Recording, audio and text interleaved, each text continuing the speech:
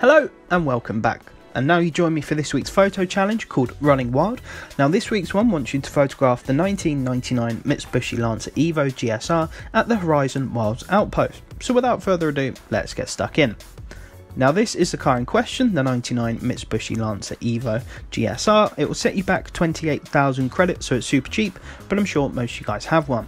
Now the Horizon Wilds Outpost is located here at the bottom of the map in bright orange. For those that don't have it, all you have to do is progress further in the Horizon adventure and scroll down to unlock the first Horizon Wilds, which will unlock the main outpost there. So that's just if you haven't progressed that far yet, if you're new to the game.